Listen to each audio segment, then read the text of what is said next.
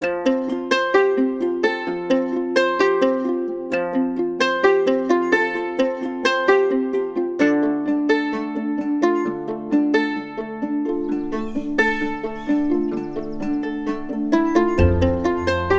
I'm harvesting all of the garlic that I planted last fall.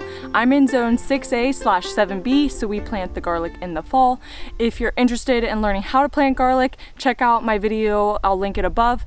But for harvesting garlic, what you want to do is first you have to know when to harvest. So whenever you're checking your garlic plants to see if they're ready to harvest, you want to look for several leaves that have died back. You don't want the whole entire stalk to have died back, but you want the bottom few leaves to have shriveled up and dried out.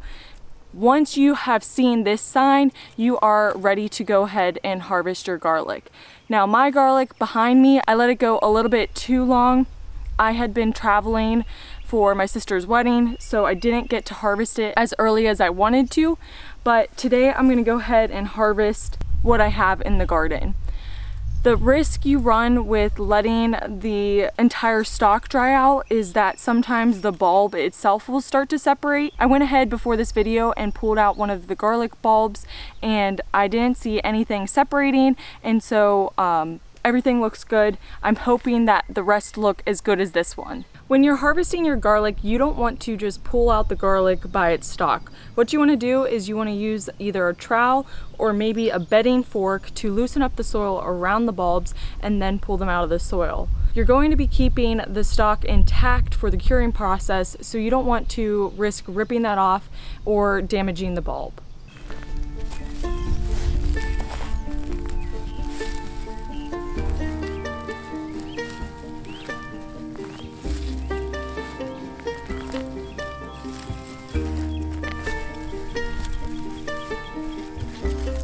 You might be tempted to wash off the dirt from the garlic bulbs, but I wouldn't recommend doing this because it will encourage mold and rot.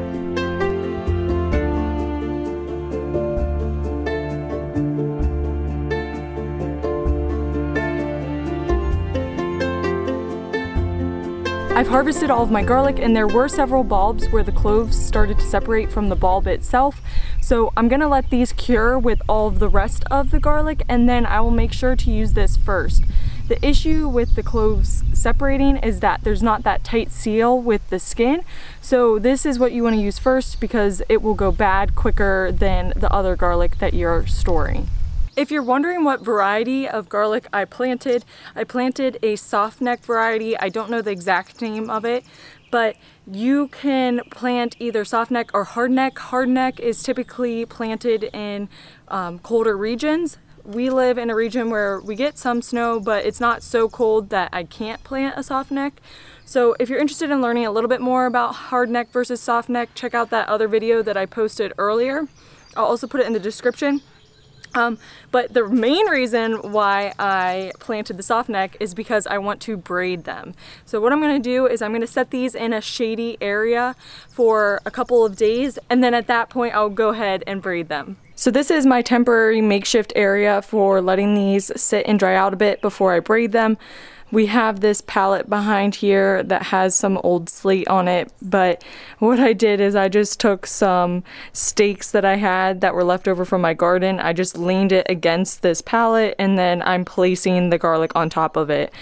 The key for the garlic to start drying out and curing is to have enough airflow. So with this setup, I definitely have enough airflow, and I'll come back in a couple of days and then start braiding this garlic.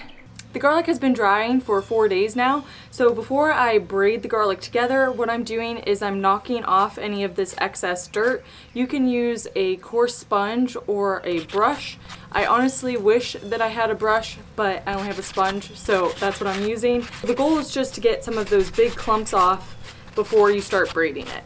You don't want to knock off too many layers of the skin because that is the protective layer for storing, but the idea is just to get some of that dirt off. You want to start with 2 bulbs. You're going to cross the stems and then you're going to place another bulb in the center between those stems. Your fourth bulb will go to one side, but the stem itself will go in the middle. At this point, you will cross over one of the stems.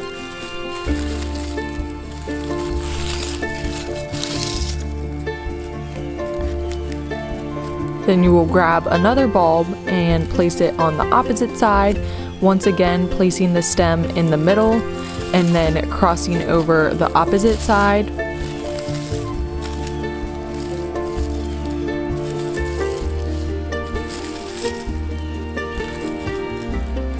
Your sixth bulb will go in the middle, and then stem is in the middle, and then you cross over that.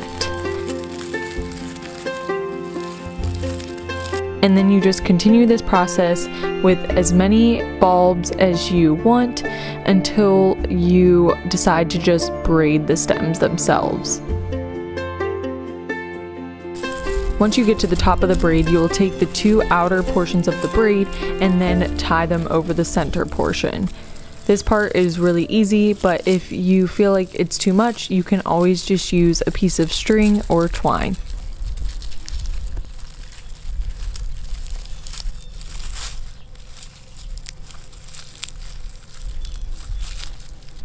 Once you have your garlic braided, you want to hang it in an area that has good ventilation until the stems completely dry out. At that point, you can cut off the roots and bring them inside to store them for the long term. If you want, you can also cut off the stems at that point, but if you have braided it, you might want to leave it as is and keep it as a decoration. Regardless if you're choosing to braid the stems or not, you need to leave the stems completely intact until they are dried out. The garlic is still using energy from those stems, so make sure that they're dry before cutting them off. At that same time, that's when you will cut off the roots.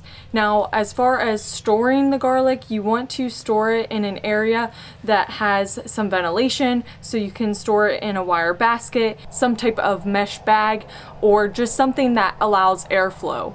You want to prevent any type of wet environment because that will cause some mold to grow.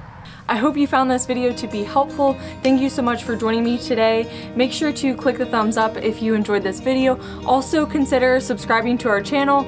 We are on a journey to live a more sustainable life and learn new skills such as growing garlic.